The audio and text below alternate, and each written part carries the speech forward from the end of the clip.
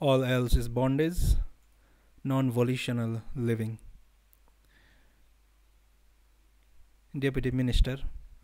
But I am a profane man. I hold an office. How could I study to obtain the way? Shen Hui. Very well, Your Honor. From today, I will allow you to work on understanding only. Without practicing, only reach understanding. Then, when you are deeply impregnated with your correct understanding, all the major entanglements and illusory thoughts gradually will subside. In our school, we indicate at once that it is the understanding that is essential without having recourse to a multitude of texts.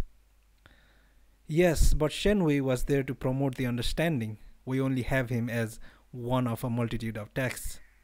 Yes, he says it, understanding can suffice, but we must live that understanding, nominally, of course. Forward. There seems never to have been a time at which sentient beings have not escaped from the dungeon of individuality. In the East, liberation was elaborated into a fine art, but it may be doubted whether more people may not have made their escape from solitary confinement outside the organized religions than by means of them.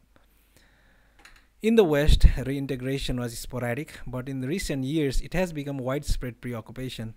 Unfortunately, its technical dependence on Oriental literature, sometimes translated by scholars whose knowledge of the language was greater than their understanding of the subject, has proved a barrier which rendered a full comprehension laborious and exceedingly long. Therefore, it appears to be essential that such teaching as may be transmissible shall be given in a modern idiom and in accordance with our own processes of thought. But this presentation can never adequately be given by the discursive method to which we are used for the acquisition for the conceptual knowledge, for the understanding required is not conceptual and therefore is not knowledge. This may account for the extraordinary popularity of such works as the Tao Te Ching, and in a lesser degree that of Diamond Sutra and Heart Sutras and Padmasambhava's Knowing the Mind.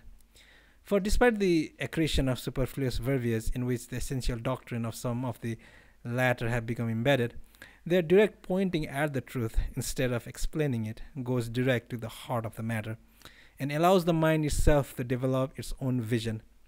An elaborately developed thesis must always defeat its own purpose where this subject is concerned, for only indication could produce this understanding, which requires an intuitional faculty, and it could never be acquired wholesale from without.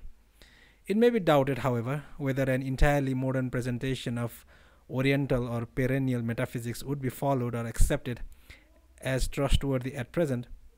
Probably an intermediate stage is necessary, during which the method should be a presentation in modern idiom supported by the authority of the great masters, with whose thoughts and technical terms most interested people are at least generally familiar.